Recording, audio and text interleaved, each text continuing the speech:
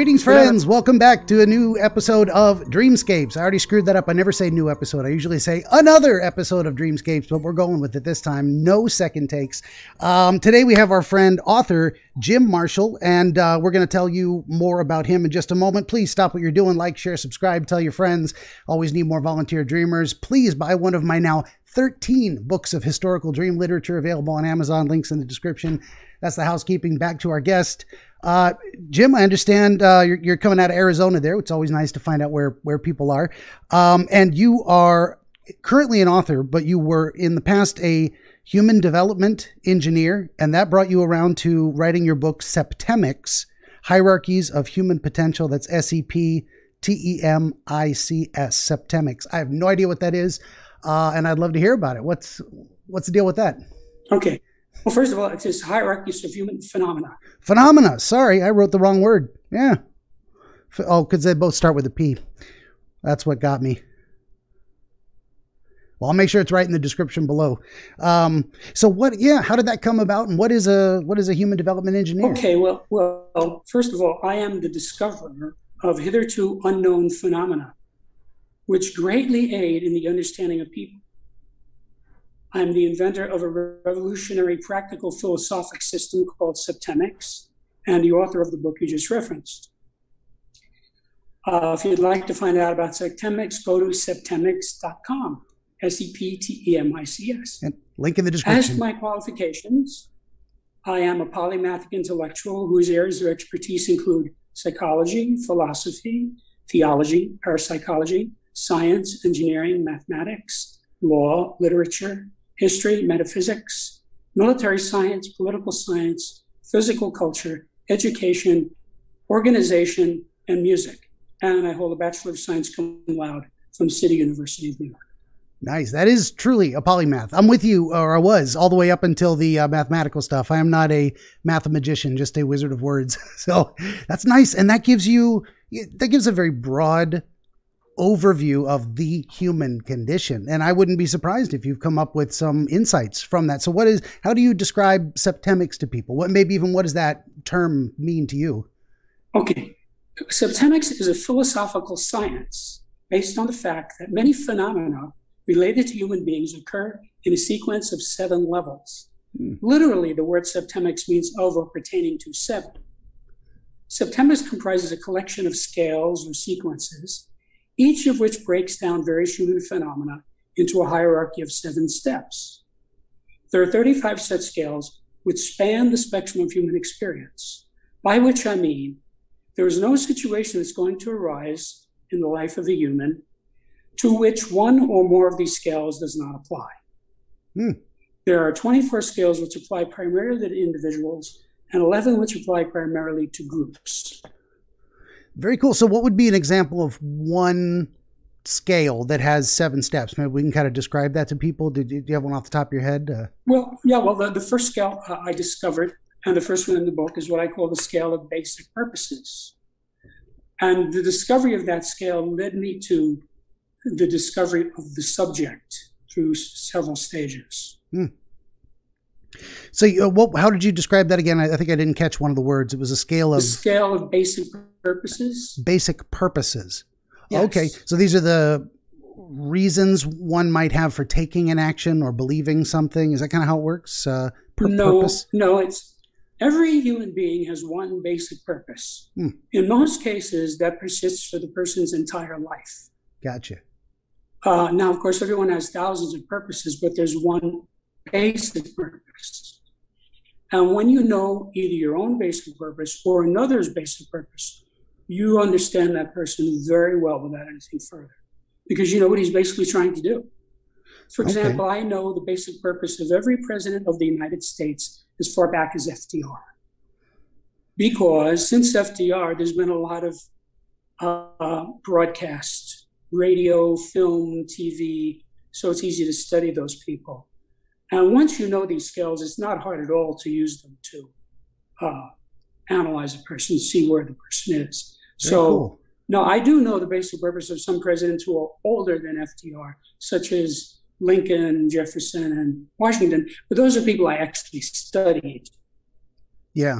But some of the others, if I wanted to know, for example, the basic purpose of Millard-Fillmore, I would have to study Millard-Fillmore, which is, I could think of better things to do than that. Sure. but all of these scales are easily applicable once you know them. So if we were to give people a kind of a basic description of the 7 phases or steps of the basic purpose type scale, how does that look like? What's like 1, 2, 3, 4? Is that too complicated to describe in a verbal format? Or? It's not complicated. I can describe it. Fair enough. But I don't want to make this about one scale, because each of the 35 scales is unique. Gotcha. They are all based on natural law, meaning they all have a mathematical component to them. Although in studying the book, it doesn't feel like you're studying math, although it is referenced in isolated spots. But for me, as an engineer with a hard science background, that's what led me to realize, A, that I was into something big, B, that this was natural law, and C, eventually I realized this is a separate subject, which is actually the biggest problem in proliferating this information, because, first of all, most people don't read books. Of the ones who do read books, most of them read fiction books. Of the ones who read nonfiction books, most of them are in a particular slot, meaning psychologists read psychology books, mathematicians read mathematics books, historians read history books, and so forth. Okay, this book does not fit into any pre-existing slot. All of the pre-existing slots fit into this book. Gotcha. You're looking at kind of an overarching, all-encompassing systematic approach to understanding. Yes. Gotcha. Yes. Very interesting. I would say that is very much up the alley of, where psychology and philosophy blend together, the human behavior and the why of things in general. Very cool. Yes. That's right up my alley. I love that stuff. I'm very much the philosophy, metaphysics, psychology guy. That's kind of how I define. It's not necessarily how I define a wizard, but it's something that one type of wizard would do, is get into those specialties and become expert in those areas to the degree they can, and have something worthwhile, useful, beneficial to share.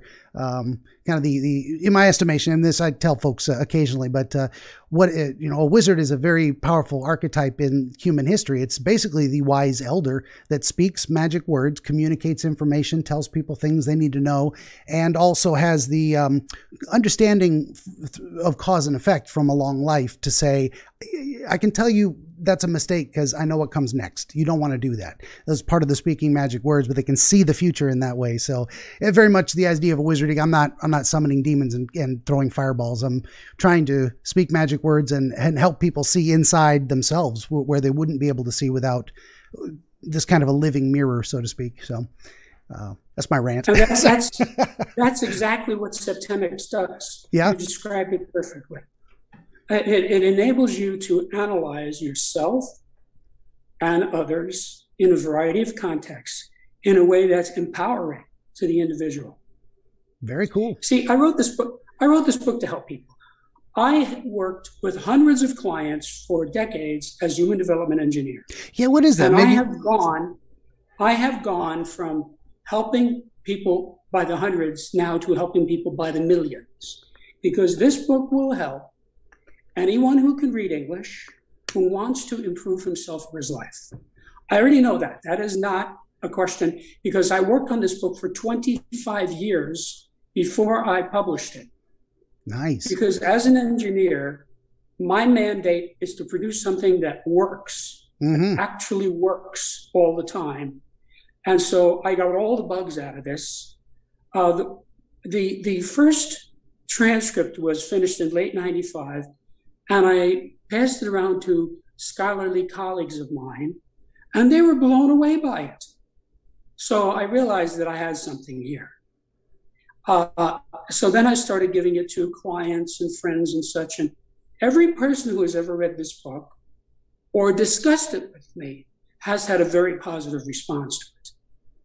Very cool. I'm very interested in it, definitely. And I'm hoping folks out there find it interesting just to hear that this exists.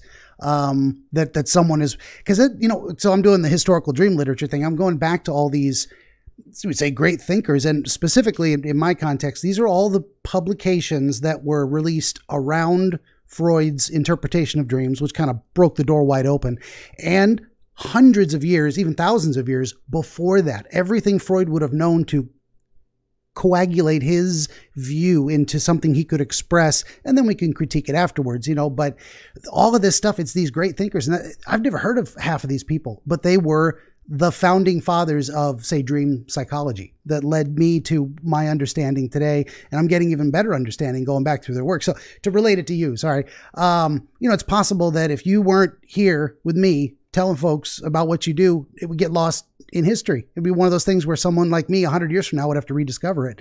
If we can't, at least get it out there and let folks see what they can make of it. To that end, I was going to ask you if you've managed to get it to any people yet that are implementing it in any way, whether academically or in business settings or. Well, the reason I'm doing interviews, and I've done many, is to get people to find out about this, because I told you about the problem. It's hard to get people to look at a new subject. It's true. Because most people are in a box, okay? And whatever box those people are in, all of those boxes fit in this subject. So this book is universally applicable. Each of these 35 skills provides the user with an infallible way of determining the salutariness or beneficialness of any group, individual, or activity. If the group, individual, or activity moves the person or group up these scales, it's beneficial or positive. If it moves them down, it's detrimental or negative. More importantly, just finding out what level you or another person or some group is at is by itself enlightening and beneficial. And finally, once you know the actual level of a person or group, you can improve that person or group by moving them up one level at a time. Mm-hmm. All of these advantages represent major steps forward for society. Each of these 35 skills is an axis against which to evaluate human behavior. And combined, they empower one to understand, predict, and manage human affairs to a degree hitherto unattainable by most. Okay. Very cool. That's very synchronistic, I would say, today to have you bring this conversation about something I know nothing about, but it has connections with, because I've been arguing with folks on Twitter. I like philosophical debates. I like seeking the truth. So it's not about butting heads for fun necessarily, although I do enjoy it. Long story short, we've been going back and forth on different systems of moral assessment, how to determine what is good and what is right to do in any given situation, having superordinate goals or foundational principles that are consistently applied, that kind of stuff. So I don't know if yours leads into moral systems more, or it is purely in the realm of functional behavior type stuff. How would you kind of break that down? Is it a little bit of both? Well, first of all, it depends on the scale. You want me to read you the names of the scales so you'll know what we're talking about? We could, I suppose. It might be interesting to hear a few of them. Yeah. Okay.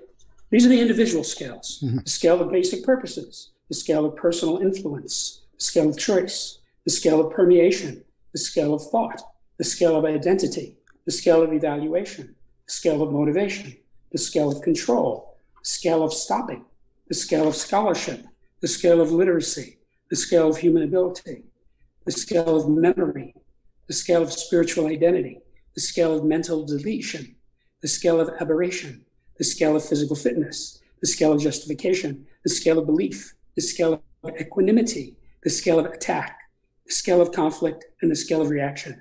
Those are the individual scales. Nice. And then there are 11 group scales. And then they can also blend, and maybe two scales function on the same subject or axis, so to speak. Is that kind of how it works? Well, let me put it this way.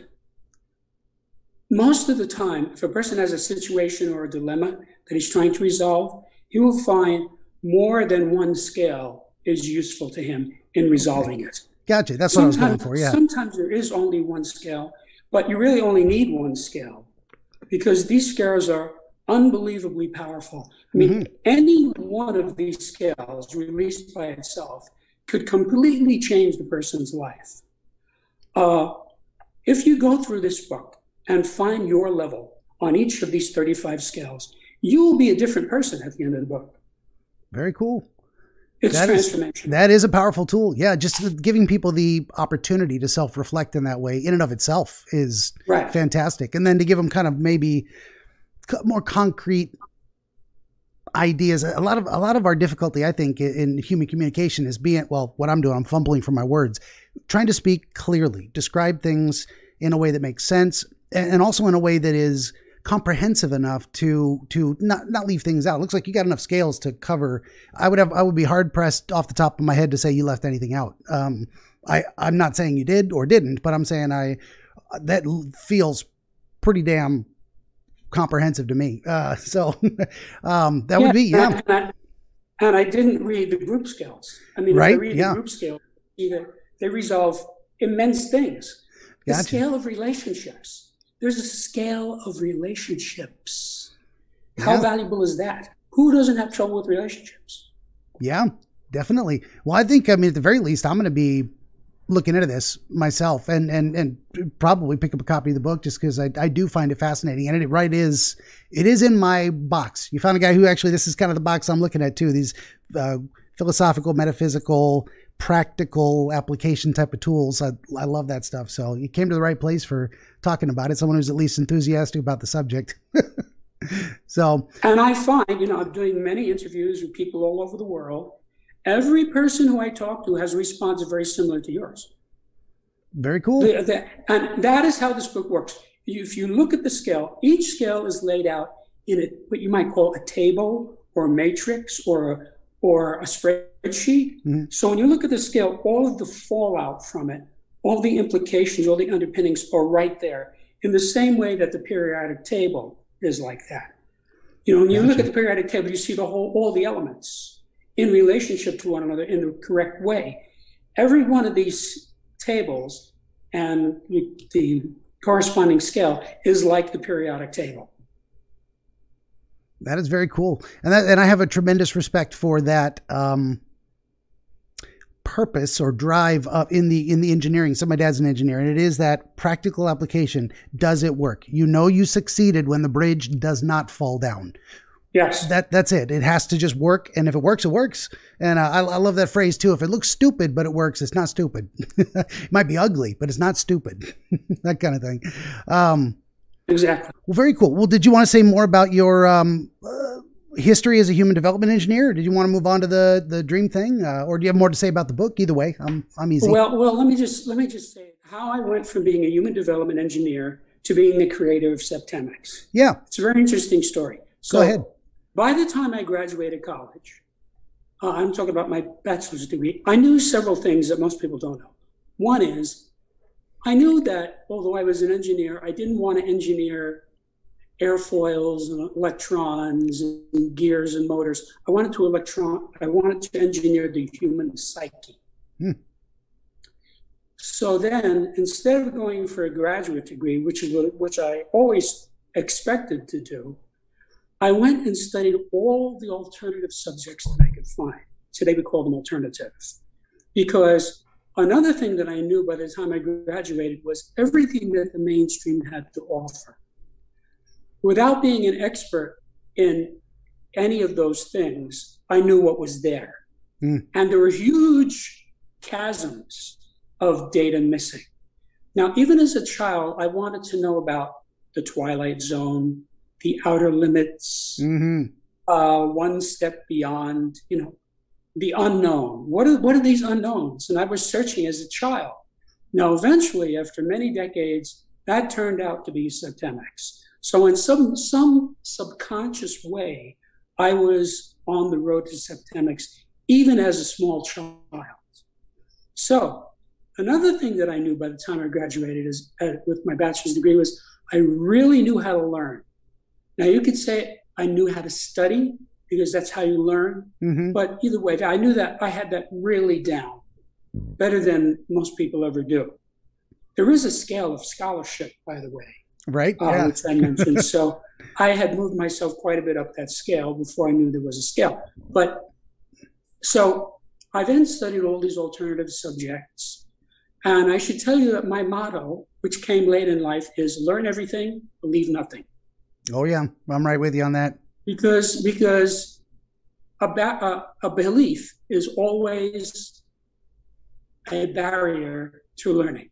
Because once you believe it, it doesn't change. That's it. Blocked. Yeah. You're right.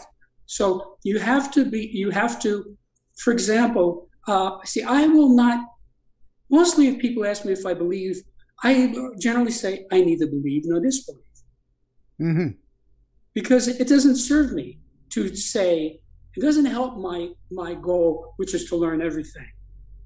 And that led me eventually to this vast subject, which I became enthused about giving to the human race.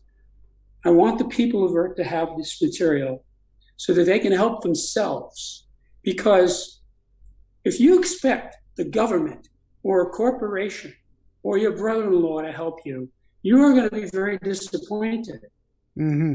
You have to help yourself, and that's what this book is about. If you get this book, everything is in there that you need, assuming you can read English. You don't need anything else. Fair enough. And possible translations pending someday.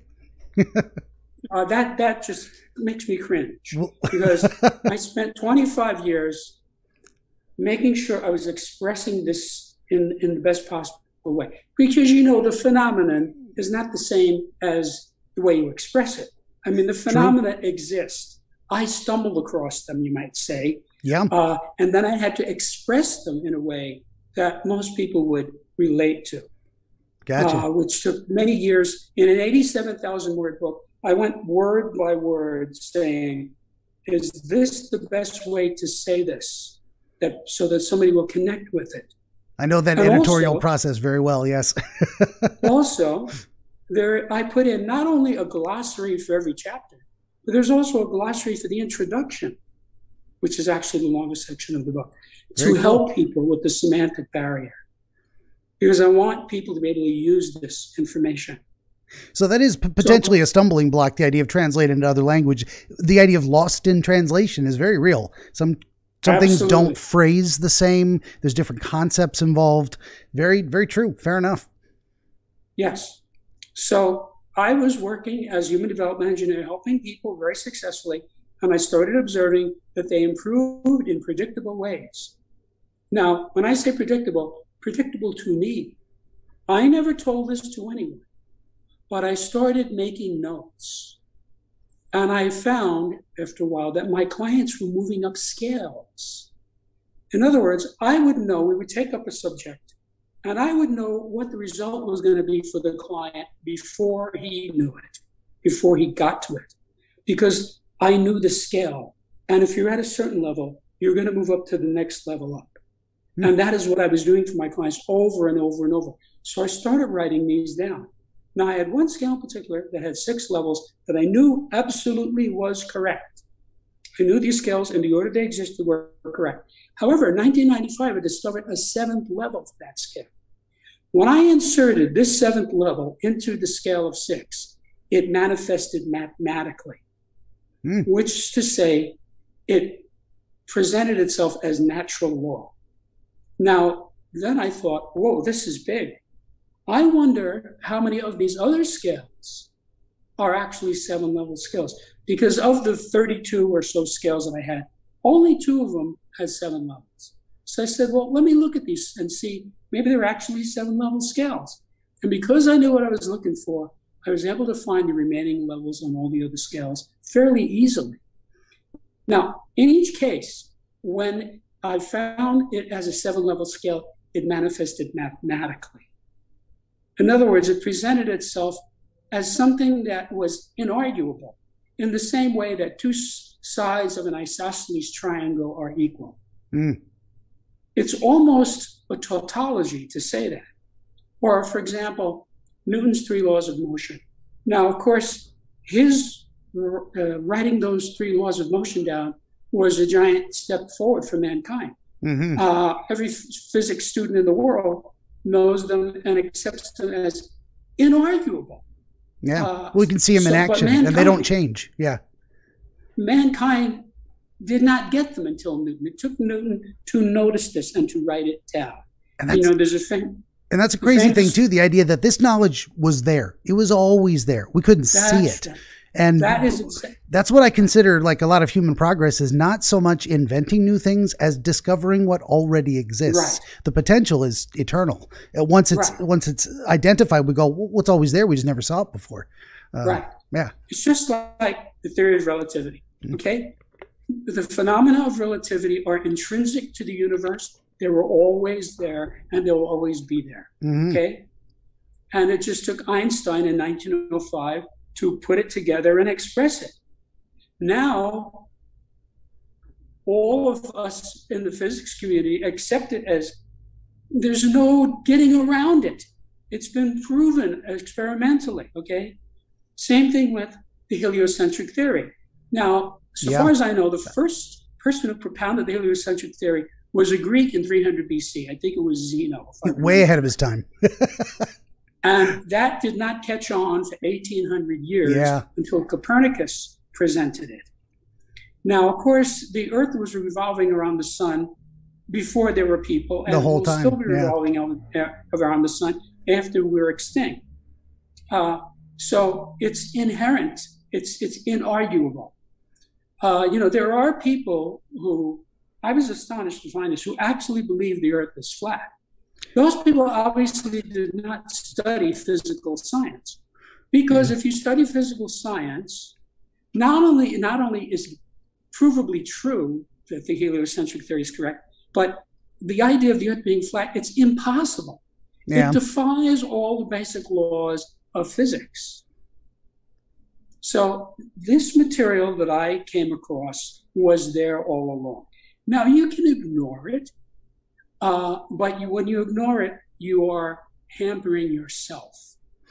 Because not only will this book help you to achieve your goals faster and easier, it will save you from an enormous amount of heartache and catastrophe. For example, if the people of Germany had this book before 1933, Hitler never would have come to power. Because he's discussed in this book in many contexts as a person who's at the bottom of many scales.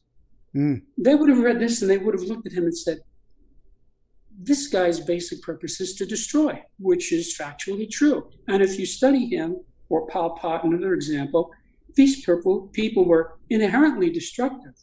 Now, there are many criminals who are destructive, but they're not inherently destructive. Like Al Capone was not inherently destructive. If you got in his way, he would kill you. That's just because you got in his way. Hitler was inherently destructive. He ruined everything. He ruined the Wehrmacht. He ruined Germany. He ruined Europe. Okay, Europe was never really the same after that. So we're talking about a very, very dangerous person. And I'm telling you, once you know these skills, it's not hard to figure out where people, yourself or others, fit on these skills. It's almost obvious once you know the material. So Hitler would have gotten some votes. He would have gotten votes from psychopaths, sociopaths, criminals, crazy people, corrupt people. But that's not enough to get 37%, which is what the Nazis got. That gave them a plurality and brought them to power. So that's an example of a catastrophe that could have been prevented by people having this book. Nice. So that's on a grand scale too. But then you got the more personal level is like just your life. Like, where am I at? And where, what is the potential for improvement? And what are the steps maybe I could take to move towards that next level? That's a useful thing. Even let's say if we were to say this is all complete, and I'm not saying it is, but if we were to say it's all complete, spooky woo, philosophical, what am I trying to say? The idea of parapsychology. If we were to say it was nothing more than that and it worked, it would still be useful in my estimation. Like whatever your system is, if it's not hurting you, it's only helping you, go for it. In my opinion, that kind of thing. Whatever you got to believe to get you through the day in a lot of ways that isn't hurting you or other people, caveat. But that's, And part of the reason I worked on it for 25 years is to get feedback. So the reaction that everybody has to this book is something like, wow,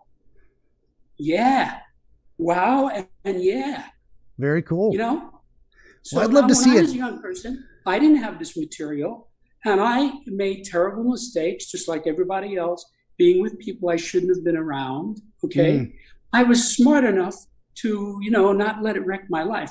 But still, obviously, there are regrets because of things that I did that most people do these things all the time for their whole lives. Yeah. This book can foreshorten that process. In other words, it can warn you.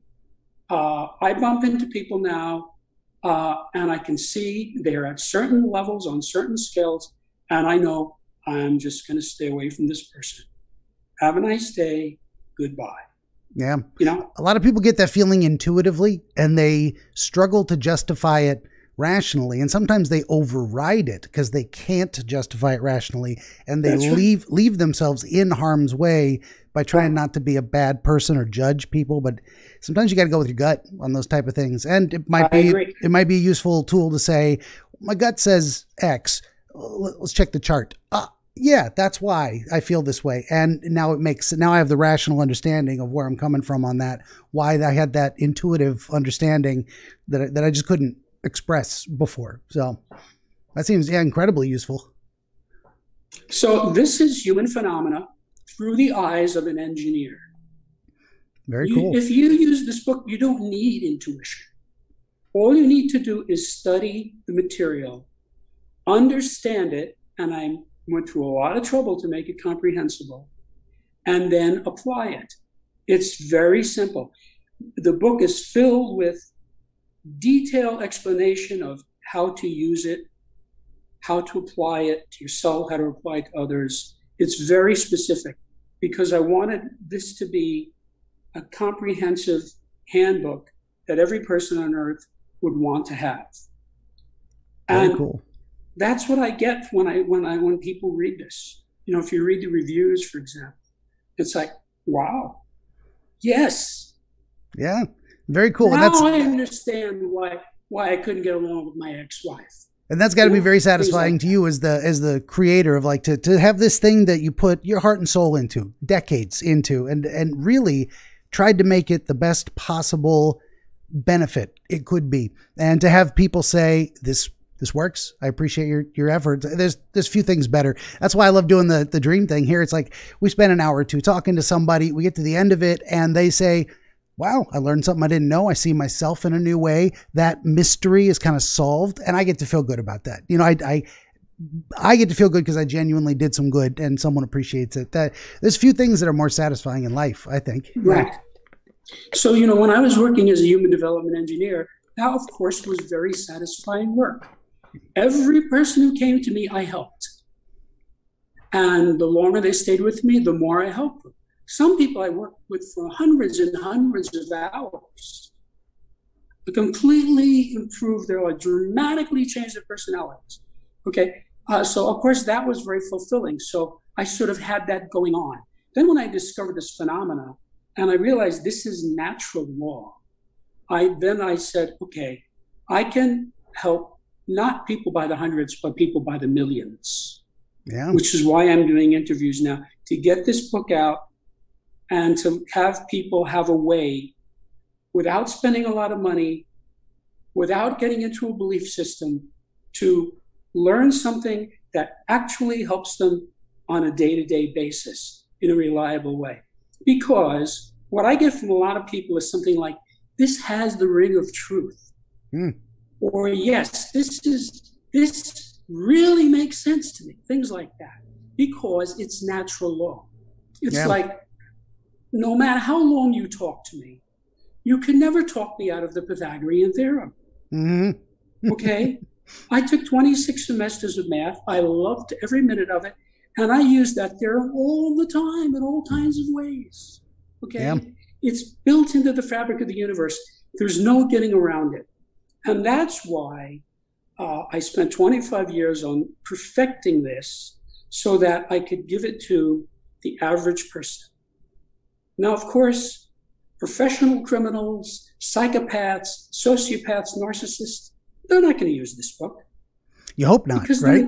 Because they're not into wanting to improve themselves. Because in order to improve yourself, it takes a certain amount of humility to say, I need help. I'm not as good as I can be on this. That's a big one. Not as good as you could be. Right. A lot of people, we spend a lot of time telling people you're fine the way you are. And there's something to that. Don't beat yourself up too much, but there's always room for improvement as well. It's one of those things where it's like, could I be better than I am right now? Yeah. I mean, should I be? Probably. Should I at least keep my eyes open for opportunities? It's not a bad idea. Not going to hurt, right. you know?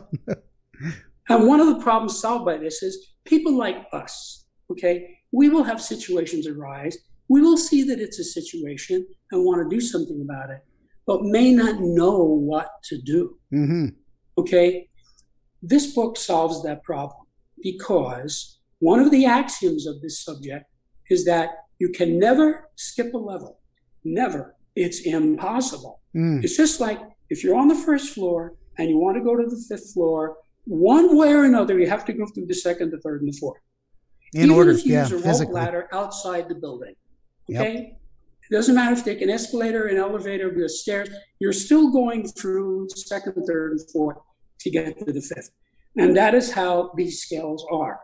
You can never skip a level. That's valuable information because this solves the gradient problem.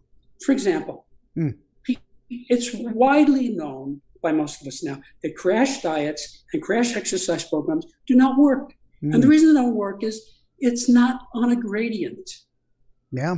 So all good counselors, good teachers understand this. Like you take a guy who knows how to teach algebra. He knows the gradient, okay? He knows how to put in the gradient, not only in general, but for specific students so that they all get it, okay? A lousy teacher doesn't do that. And that's why he's a lousy teacher. Yeah. So this gives you the gradients because when you find the level, assuming you found it correctly, you can get to the next level up. It tells you where you're going to go if you improve. It tells you what the next state is. It's specific. So it tells you where you're going to get to, and if you put some effort into improving that one level, you will get there. Very cool. And those are a lot of very powerful messages too. We have metaphors from a million different sources that say, the journey of 1,000 miles begins with a single step. You got to commit to a path and you got to put one foot in front of the other, and you don't get to the end of the road without all those steps, and you can't skip steps really. You got to travel physically one way or another to the destination. Very, and when you talk about natural law too, these things have to make sense. Things can't be some things can be counterintuitive because we can't always trust our intuition, but very often things do make sense for a reason because that's how it works. And once you see it, yeah, for sure. Well, I want to say one more thing. Sure. If your viewers ignore everything else I said, get this one thing.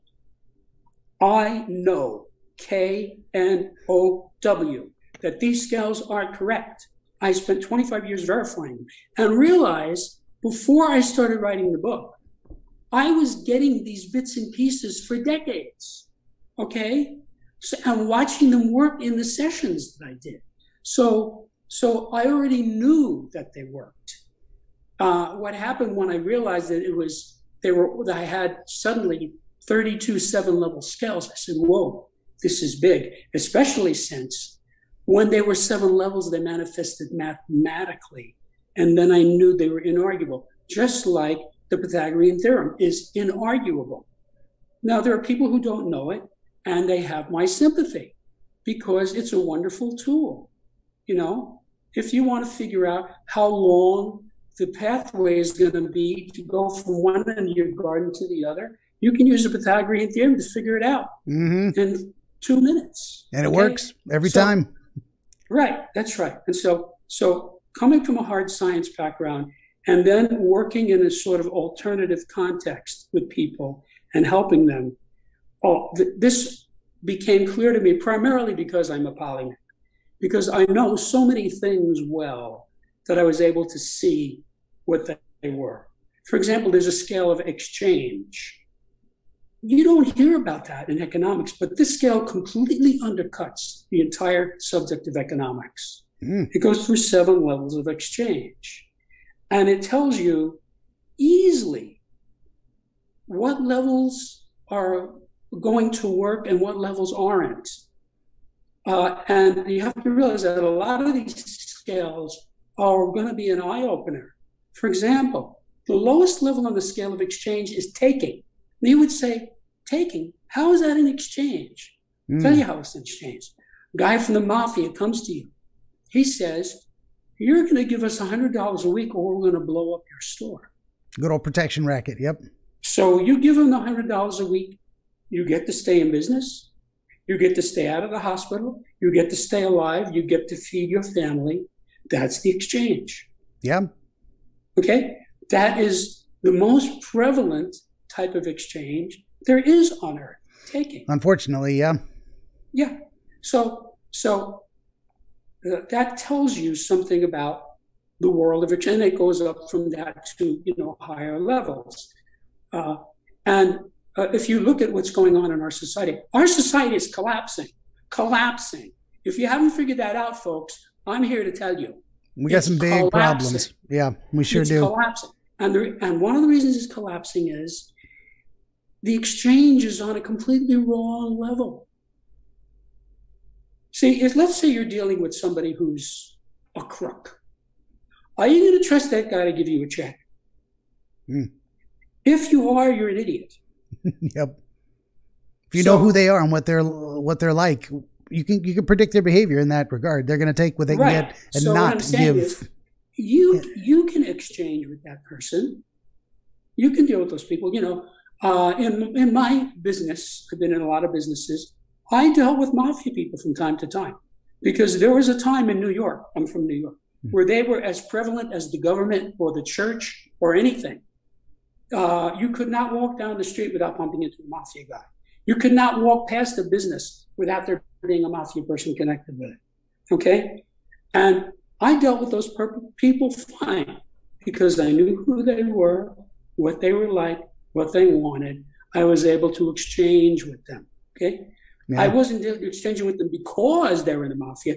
I just happened to find out that they were. Yep.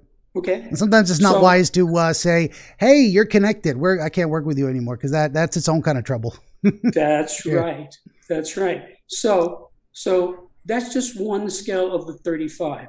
So in truth, you can take any one of these scales at random and completely revolutionize your life, completely change for the better how you're living because of the implications. Take something like the scale of thought.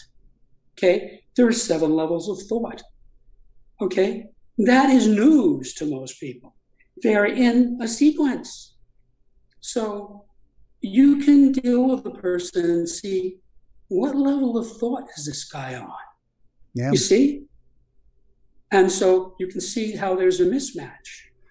So sure. Or if your goal was to say communicate with someone, you'd be like, well, maybe I need to pitch my communication to a certain level of understanding. I don't, like you were describing with education. A good educator knows how to do that. You don't go from 1, 2, 3 ABC to calculus. There's a progression. Right. You got to go through foundational principles, pieces of the puzzle. You put them in. Now you got a foundation. We can start building the house. Right. I'm going to show you how to build a house with the Pythagorean theorem. Right. Yeah. Very much so. I started school when I was 3. Okay. And I have been active in teaching and learning ever since.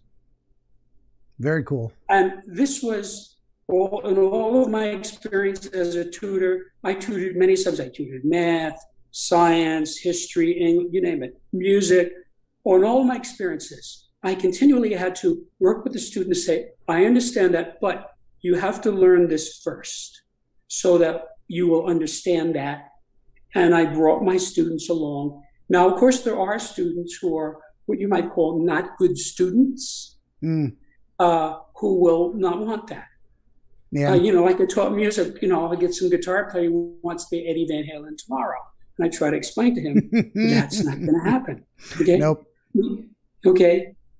For most people, that's never going to happen. Okay. He was a freak of nature. But if you want to learn how to do this, I will show you the right way to do it. And so I got rave reviews from all the people that I worked with because they all got benefit because I knew the sequence, the steps. Yeah. And so I spent 25 years writing this book with that in mind. How is this going to affect the reader? You know, I tried not to use words that I would normally use, like quotidian or antediluvian. Not a lot of people know what those mean. Yeah. Right. If I can get a word that, you know, like archaic. A lot of people don't know what archaic means, but most that's people one of the know simpler ones. Yeah. Right. A lot of people know what ancient means. Okay. Yep. Or you can just say old. Right. So that's why I spent a lot of time as part of my mission to create a work that would help anybody who wants to get better, assuming they could read English.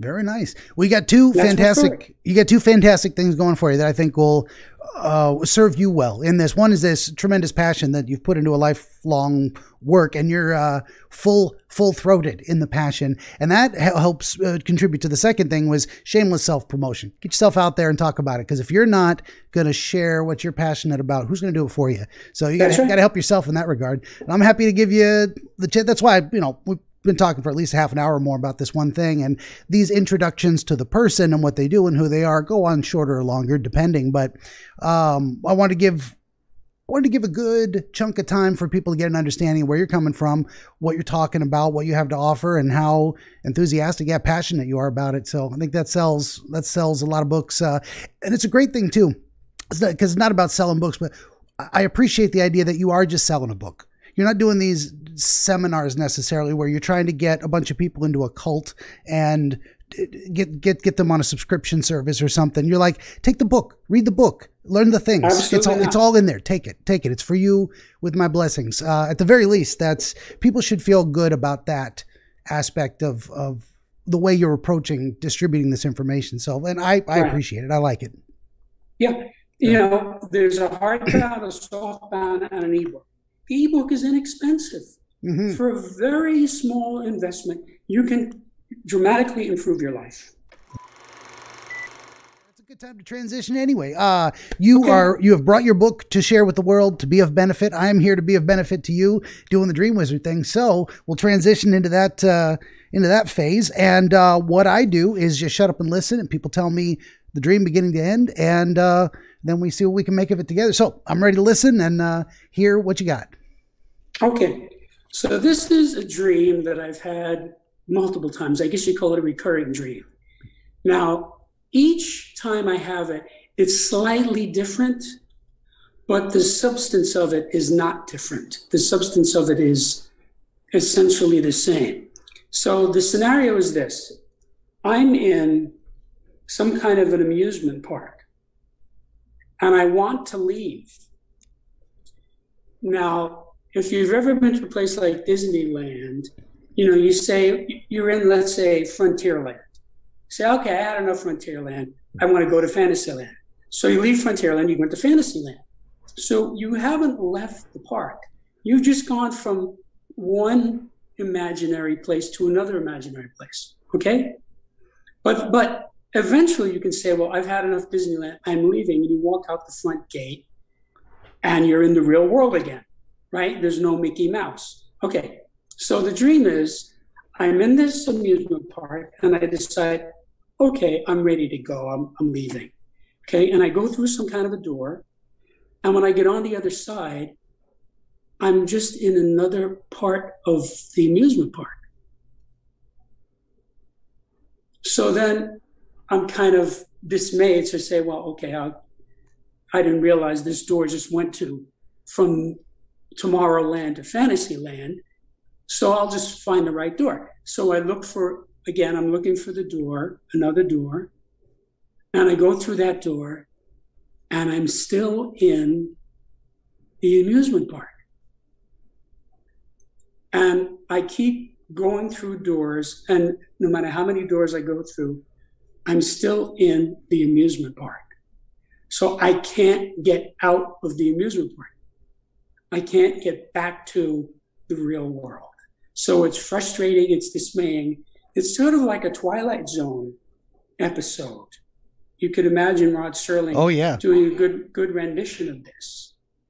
where, there's a point where the guy's practically going crazy because he wants to get out. He doesn't want any more laughing clowns and things like that. He wants to get back to his home, Yeah. So I've had this dream many times. And of course, each time it's upsetting. And I would call it a nightmare. Yeah. And I just can't get out of the amusement park. So that sounds like a broad overview of the typical recurring structure.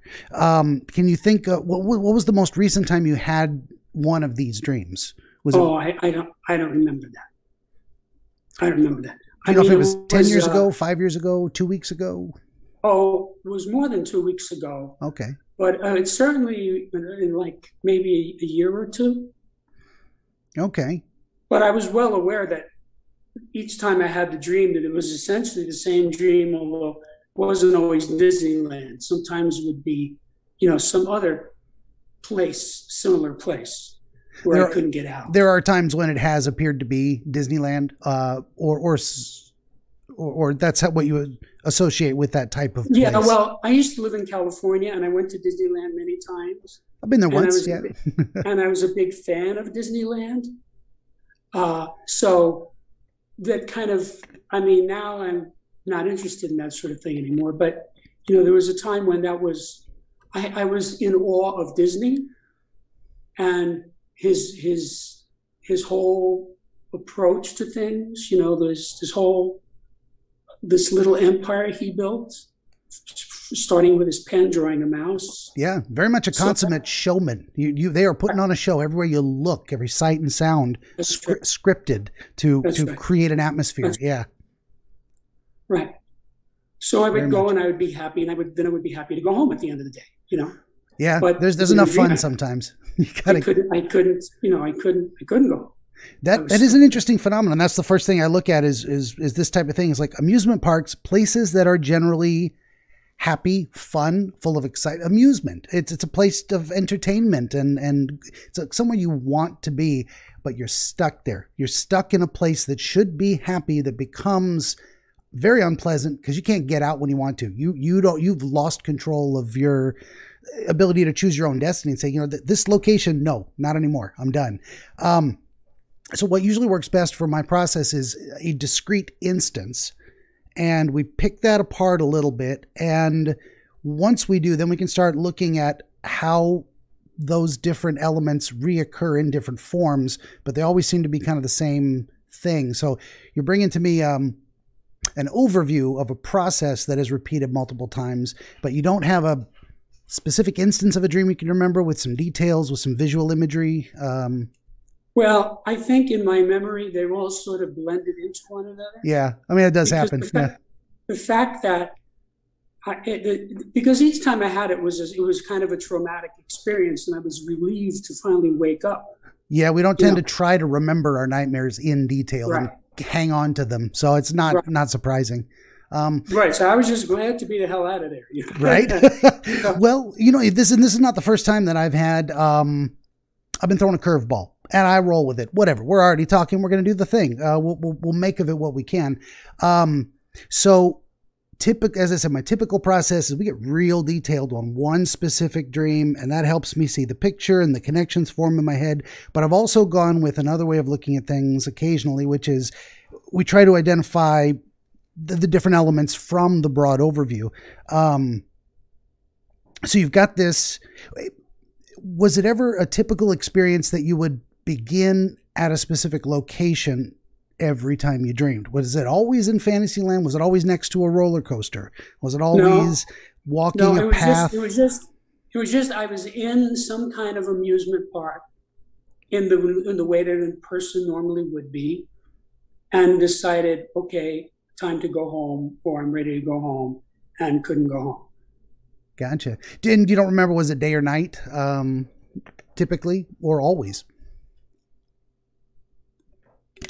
I don't think there was any way to perceive it because I was sort of contained. So I would say that I sort of had the idea that I didn't even know if it was day or night because I was in something. Gotcha.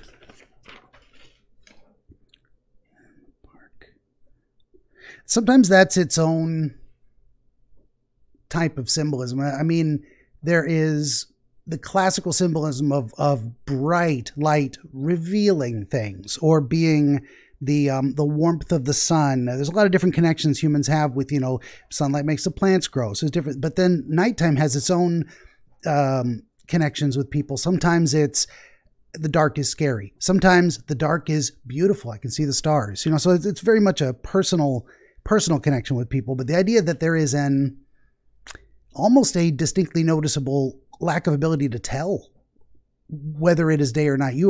This seems to be enhancing the kind of disconnect and lack of control that not only can you not leave, you don't even have the accurate perception of seeing, is it daytime, is it nighttime, what time is it? It's disorienting in that way. Does that kind of resonate with you? Yeah, I would say in all of these dreams, there were no windows. I couldn't see the real world. I was out of touch with the real world. I was sort of contained. Like if you've ever been to Space Mountain, in Disneyland, so you're inside this thing. There are no windows. Nope. Right, no looking outside. So it was sort of like that, where you're in this false reality, and you're disconnected from reality, and of course your home, which is part of reality. And as the dream went on, I became more and more frantic about, how do I get the hell out of this place? And I kept looking for doors and being frustrated because I couldn't get out. Oh yeah. Yeah, that's what usually happens in a lot of these is I start with where do you appear? So we're getting a sense that you're indoors. In some kind of a, so you're not, if you have images from your memory of Disneyland, large swaths of open space. You stand in line for, what is it, Thunder Mountain Railroad. It's nothing but a little winding path with some rocks and looks like the South American Southwest. But Space Mountain, very different. You are indoors, and actually you lose track of time. And there's lots of little distractions for your eyes and your ears to help you not be so bored waiting in line if possible. Sometimes they hide the length of the line by putting you around a corner, and you're like, oh, it must be the end of the line. So, oh no, there's another corridor that goes that way. There's still another mile worth of line to wait. I remember those experiences from way back in the day. But yeah, no windows. So you're very cut off, contained. There's this inability to orient. I keep coming back to the idea of this disorientation. You can't orient yourself by seeing what is beyond this immediate environment. There's something in there that seems kind of important. Not sure what yet, but a lot of the descriptions, and the idea of you decide to leave a particular area. So you find a door. Is it just any door, the first door, the only door, or one of multiple? You pick the closest one. Does it actually say exit, but it doesn't actually exit? What I do remember is when I went through the door, I believed it was the exit. And then when I got on the other side of the door, it turned out not to be the exit. It was just another part of the amusement park. And that happened again and again, because each time I went through a door, it just took me to another part of the amusement park. And of course, I got more and more frantic each time it happened.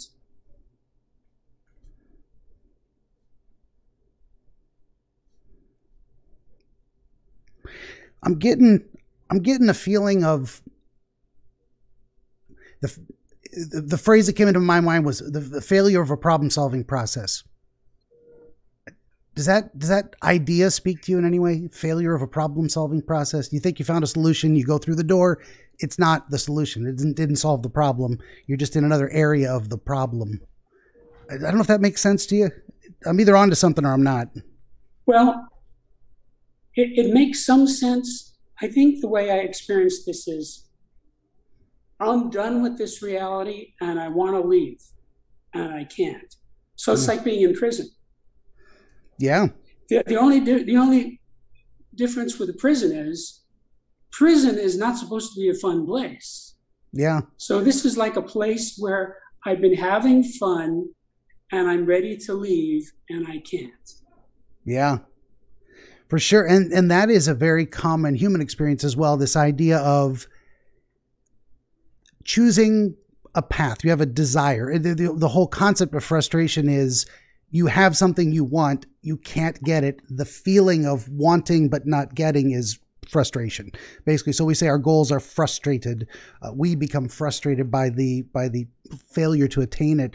So that's why the idea of that problem solving or goal progression type of goal seeking behavior came to mind. The idea of you take what looks like an opportunity to solve the problem, to make progress on towards your goal, and it's not. You're still stuck in the same problem or process. That was not the solution. The more things you try, as I was saying, the common human experience, the more things you try, the more the frustration mounts. It's like repeated frustrations over and over and over again. You get more and more frantic and like, this is not fun.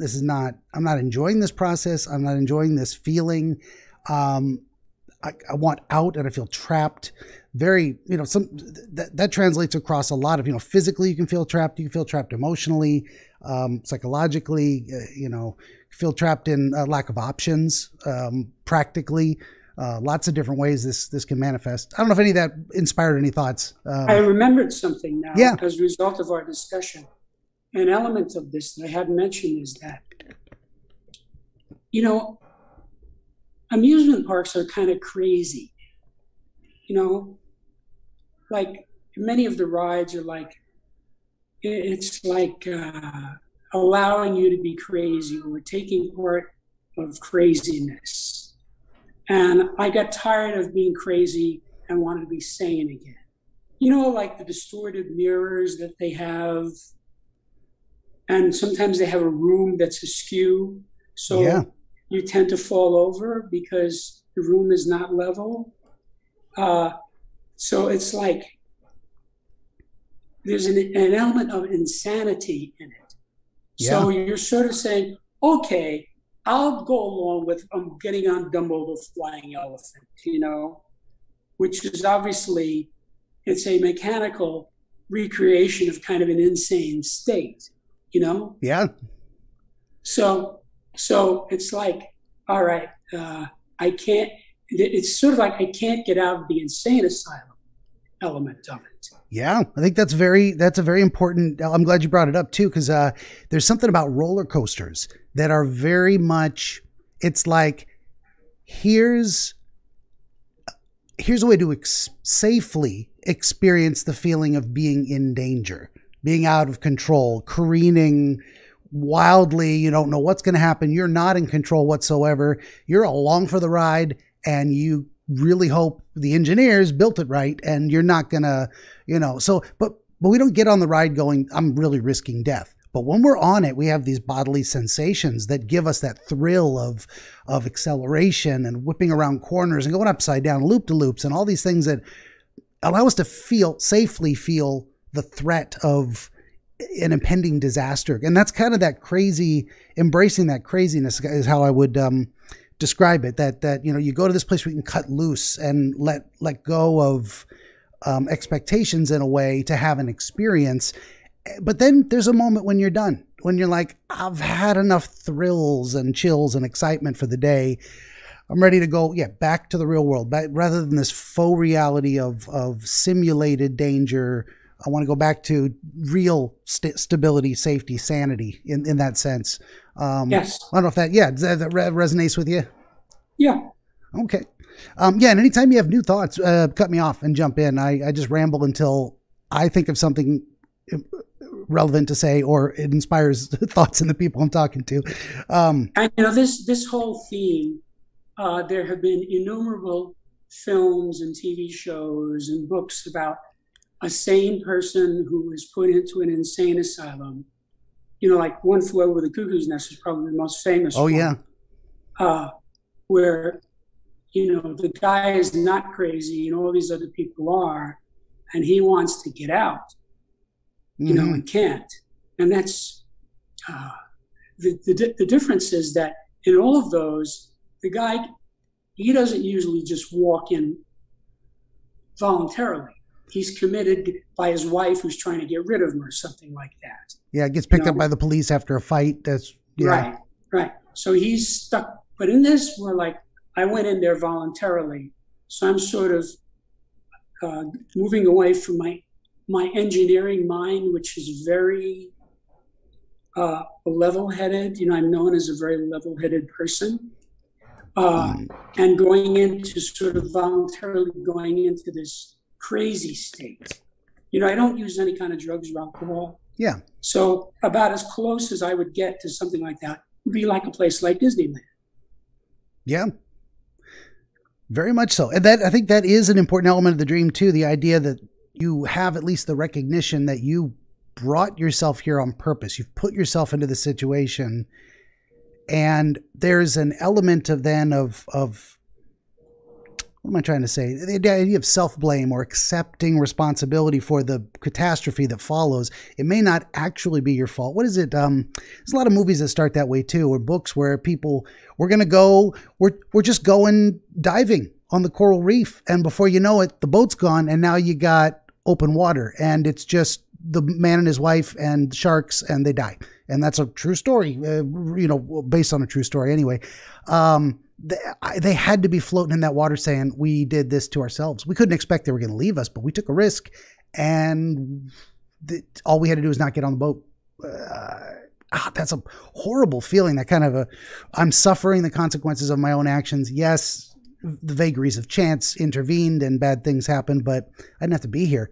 There's got to be something in there about that voluntary initiation at the very least, and then becoming stuck with a decision like that. You can't get out of it now that you've committed to a path. There's something in there. I don't know if that speaks to you at all, or. Yeah, I think it's about regret. What is regret? Regret is where you do something and then you regret it because it turns out badly. Yeah. Say, gee, I wish I had not made that investment. And you really can't blame it on anyone else. That's right. You can't blame it. So yeah, there's very much something there. Do you remember any particular periods of your life where the dream came to you related to what you were doing, activities you were engaged in, goals or purposes you were trying to accomplish, relationships you were trying to manage, changing jobs, buying a new house, any kind of life events where, did you ever notice a pattern of that? This type of dream recurs when I do X or get into X kind of situation. Yes and no. Let me explain it to you this way. Yeah. I've been meditating my entire adult life. Okay. So I've gotten to a very advanced state. And I'm entirely in tune with the spiritual goals of Jainism, Hinduism, Christianity, the idea of there's an afterlife and it's a better place than this, regardless of whatever religion you belong to. It would have to be Buddhism. Right. Yeah. So that's something that I've been working towards intentionally for most of my life and still am. And when I do my meditation, there's a certain amount of frustration in the sense that, there's more stuff here. It's like, oh yeah, I forgot about that. So then you remember this bad relationship you had that you had completely forgotten about and all the bad things that went on.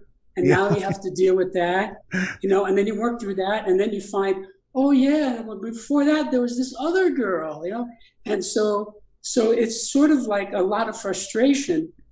In other words, you're making progress, but you keep finding deeper and deeper things in the subconscious that present themselves.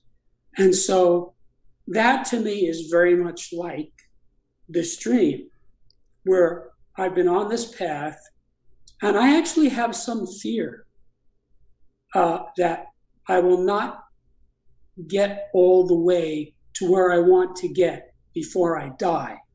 Oh, yeah. Gotcha. Yeah. For example, go ahead. If you think of the idea in Hinduism that you have your karma, and you have to resolve your karma before you can be free. That's the basic idea. And everybody here, whether they realize it or not, are on that road. Everybody has a karma, and everybody is, sort of one way or another, sort of trying to work out of it or get out of it. And I'm cognizant of that, and I keep finding more parts of it, more elements of it. So every time I find another thing, it's like opening another door, and oh no, I'm still in the park. What have I found here? This could be just a very powerful metaphor for life in general. You're trying to get outside the park while you're still alive, but it may be impossible. I don't know. I'm jumping to conclusions there, but I don't know if like I remember a time many years ago when, as a result of my meditation, I realized that there were girlfriends I had, and I can't remember their names. Because I had a lot of girlfriends in my life. And so I remember the face and the relationship, but not the person's name. So this was like a whole person that I had forgotten. And then I remembered, but I still couldn't remember the name. I couldn't get out of that room, until so the not knowing the name was like a manifestation of not having resolved this karma. Maybe so. So you're describing, what brought us to this was just asking if you notice these dreams came at certain periods, but rather than relate it to necessarily specific life events, you found another repeating pattern of the idea of trying to clear your mind, clear your karmic debt, in the sense of, and it's amazing how you meditate, and as soon as your mind is still, it gets filled with all the shit that was waiting to jump into the emptiness. That's right. For sure.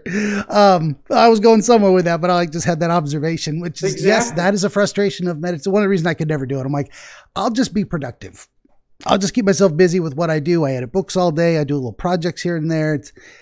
So I'm very much the opposite. Meditation, I could never get the hang of it. It was always so very unpleasant to try and sit still with the busy thoughts. No moral judgment for or against it. Of course, it's like that for me, not so much. I can't do it, but it is interesting for you. It brought that together. That there's some connection between your experience of the frustration of the meditation process and how it's not just the process. It's something you enjoy, but and something you think is valuable, and something you don't regret having done in your life. It's not something you've given up as pointless, but there is a recurrent frustration with it as well, that you keep discovering new territory that has to be conquered in a way. There's something in there. I don't know if you have thoughts in that vein. Because you have moments of release, where you feel spectacular and spiritual and big and light, and there are all those positive things, and then the next thing hits you. So that's pretty analogous to what happens in this dream, where I go through a door and I just get more craziness. Now, whatever place I go into isn't exactly the same as the place I left. It's always a little bit different. It's a different room, but it's still crazy. I told a therapist once that I was terrified at the prospect that I may die before I get all the way out. That in these dreams, that is something that occurs to you sometimes, that you might die here without ever finding the exit? No, I'm just saying I was talking to a therapist, and he knew that I was meditating for many, many decades. And I said, I'm really terrified that I might not get all the way out. I mean, I've made immense progress. I mean, most people wouldn't even comprehend how much progress I've made after all these decades. But come here. I want to completely resolve all of my karma. Oh, yeah. And I have not resolved all of it. There's still, I keep finding little shreds and bits and pieces and, what about that? Yeah. Yeah. I mean, in some ways, it's possible that is the entire reason this dream happens. I mean, lines up pretty well in my head. I always hesitate to say, we have our answer, rubber stamp it next. But this idea, I mean, it really does correlate very well. This idea of, and especially if it's going to be this type of a real recurrent fear in your life of like, I don't want to get to the end of my lived experience on Earth and I didn't get the job done. I don't want to have to come back and keep trying again. That's literally the life cycle of the reincarnation is you exit one fun house and you get dropped right back into another in a new environment, a new body, a new experience, but you're back in the same amusement park. You haven't managed to escape from the cycle, so to speak. Right. I mean, that seems, one thing I was going to ask you about is the idea of, when did this type of dream first start happening?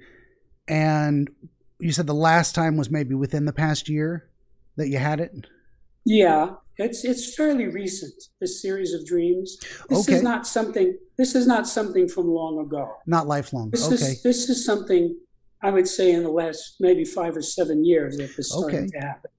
And I think it's because I've made so much progress that, and I keep, finding more, and it's like I'm happy with the progress I'm making, but it's still a little bit frustrating to go through the door and find that you haven't gotten out.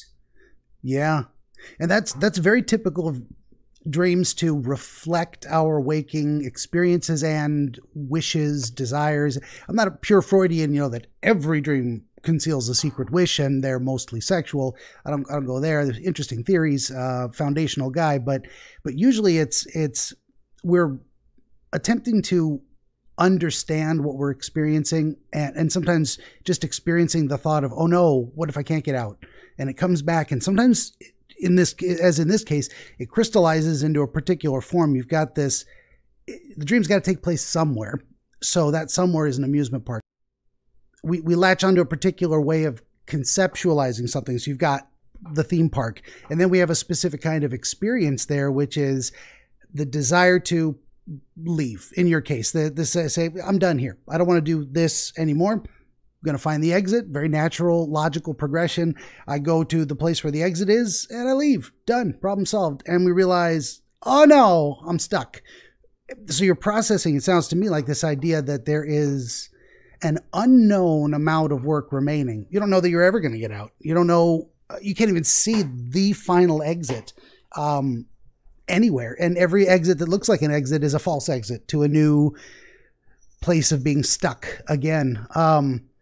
So I suppose the most beneficial thing might be to maybe look at what experiences you might have had, and you may not have this answer right now. Fair enough if you don't. It's something you can meditate on in the future, so to speak. Look at what might have been going on in your life the first time that dream happened, and start looking for similarities between that experience that brought up that imagery in the first place and other similar situations that bring it back. Because a lot of times, because you don't have the dream every night, you're going to have it when something reminds you, oh yeah, I'm still stuck in this place with a lot more work to do, and it's frustrating. And the good news is, speaking of, as you say, like as an engineer, if it works, it works. You got to have a practical system. The great news about looking at recurring dreams in this form, or in this paradigm, is that if we've hit on what causes it to happen and what it's saying to you and what it's about, almost 100% of the time, it changes the nature of those dreams going forward. Not always, usually, but then again, there are some types of dreams where you can't change the physical circumstances in your life. So every time the frustration builds, you're going to have a dream that just lets it out, just expresses it, just lets you run through those thoughts in a way that, take another look at it. It's kind of what we're doing, is obsessing about these ideas. Like, I've got a problem I can't seem to solve. Let me look at it again. Let me look at it again. I'm back in the same problem. Let me look at it again. So solving the problem kind of helps you move beyond it in a way. I don't know if you have any thoughts on that.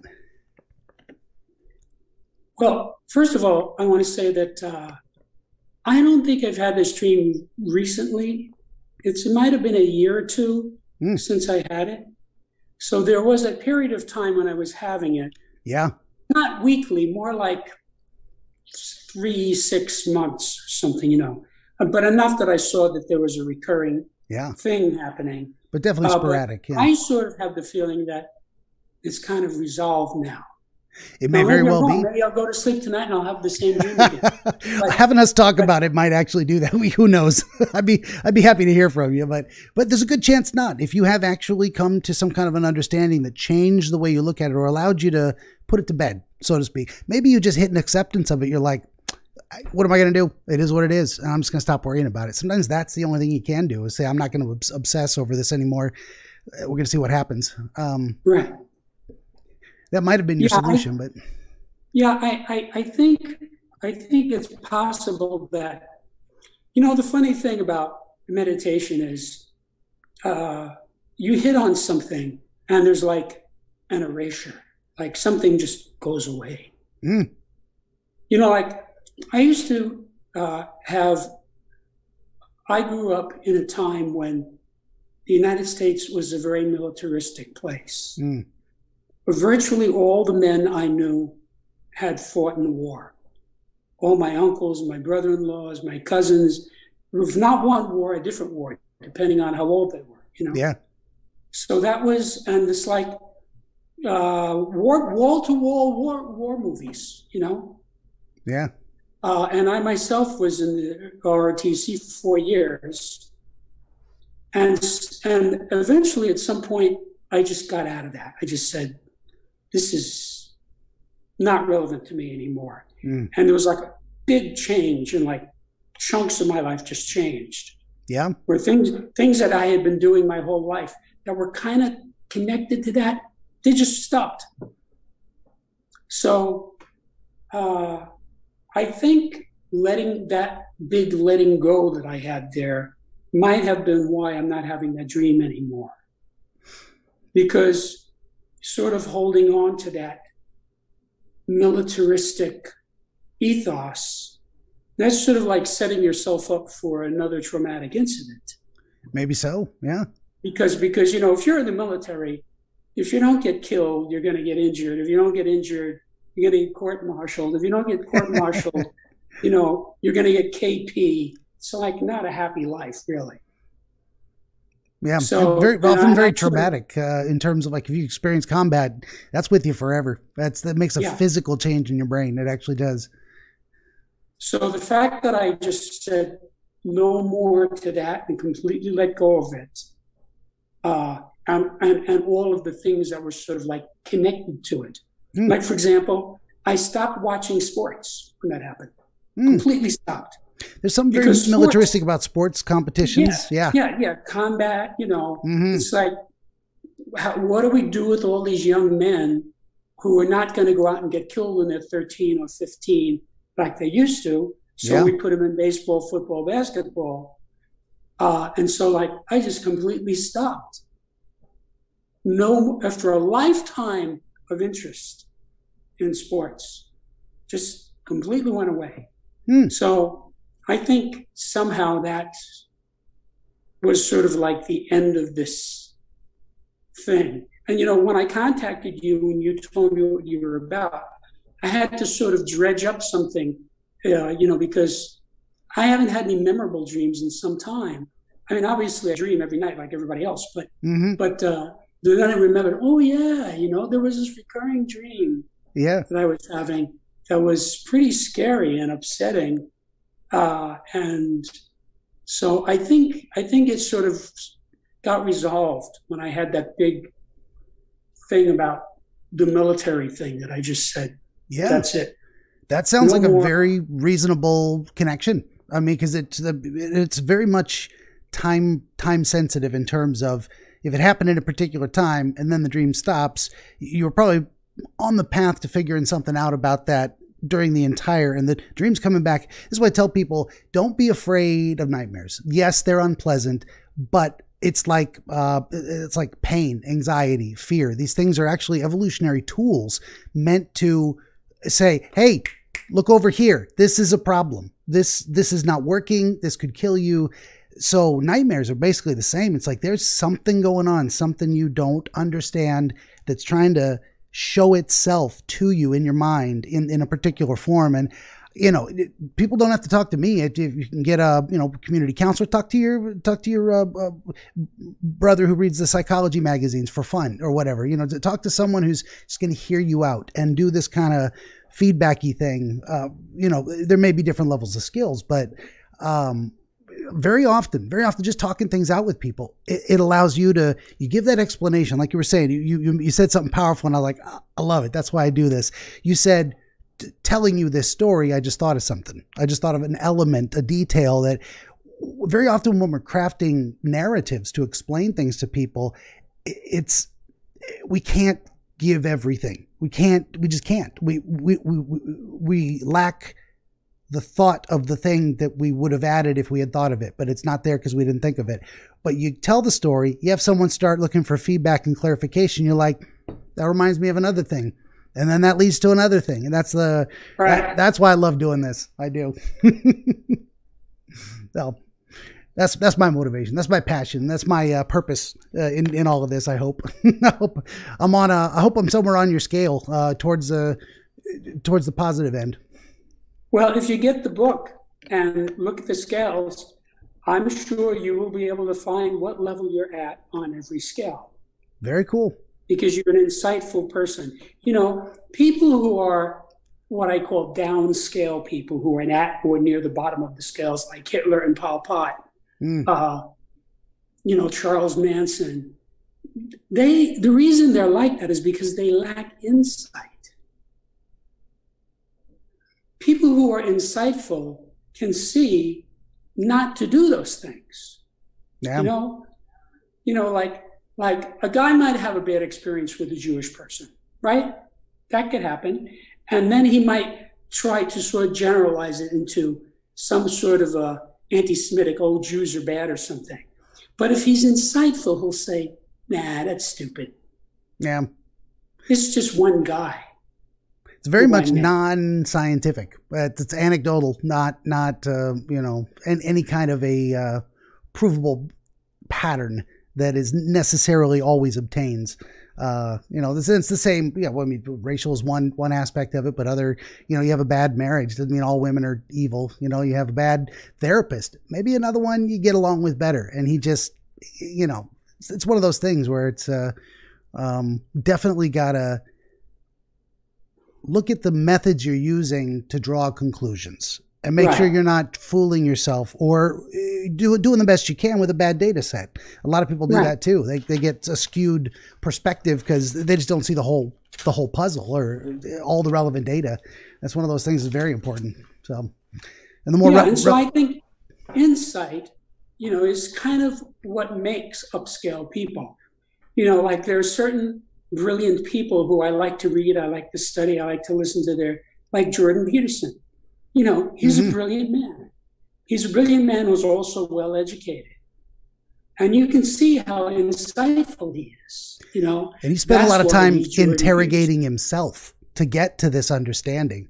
I love it's the most powerful message he's got, I think, is like, if you think you couldn't be a Nazi prison guard, you are at risk of becoming one. Because you need to know that potential is there so you can prevent it. Otherwise, you'll end up there on accident because you didn't know what was happening to you.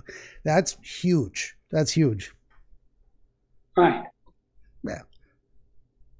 Well, on that note, and our mutual appreciation of the good doctor, I have kept you a good long time, and we did the dream thing. We talked about your book, and we had all these technical difficulties with Zoom.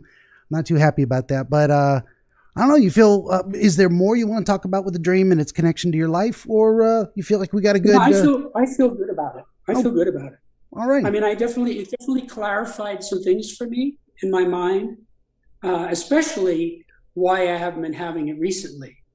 That's a big deal when it stops. Something changed. Yeah. Some reason that dream was coming back to you over and over didn't exist anymore. Whether you let it go or the problem was solved or you moved on from something that wasn't working for you, there's always a reason there, I've found. So, and that's what Septemics is about.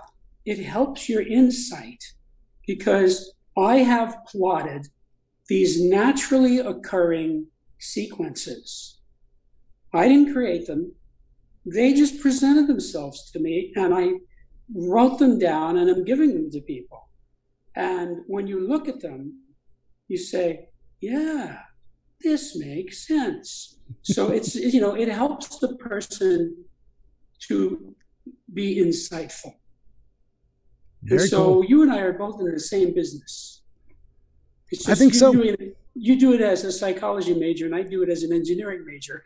Yeah, and there's a tremendous amount of overlap. And I think a lot of the same approach is applied because we're heading in the same direction. So I think that's fantastic. But then let's do that. Let's say this has been our friend Jim Marshall from Arizona, author, human development engineer. You can find his work and his book at septemics.com. For the podcast folks, that's SEPTEMICS, septemics.com. And the book is Septemics, Hierarchies of Human Phenomena. I got it right this time. I corrected my notes. Yeah.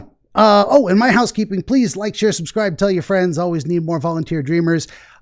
T-shirt, coffee mug, direct donations. I'm doing a video game stream probably in about half an hour tonight. Could you hang around and watch that? This you won't see that until that was stupid. You won't see that because this won't be out till next week. So I do video game streams and 13 currently available books of historical dream literature. And I'll just say one more time to our friend Jim, thank you for being here. I've appreciated the conversation and very interesting to learn about your book. Thank you, Ben. Good deal. And everybody out there, hey, thanks for watching.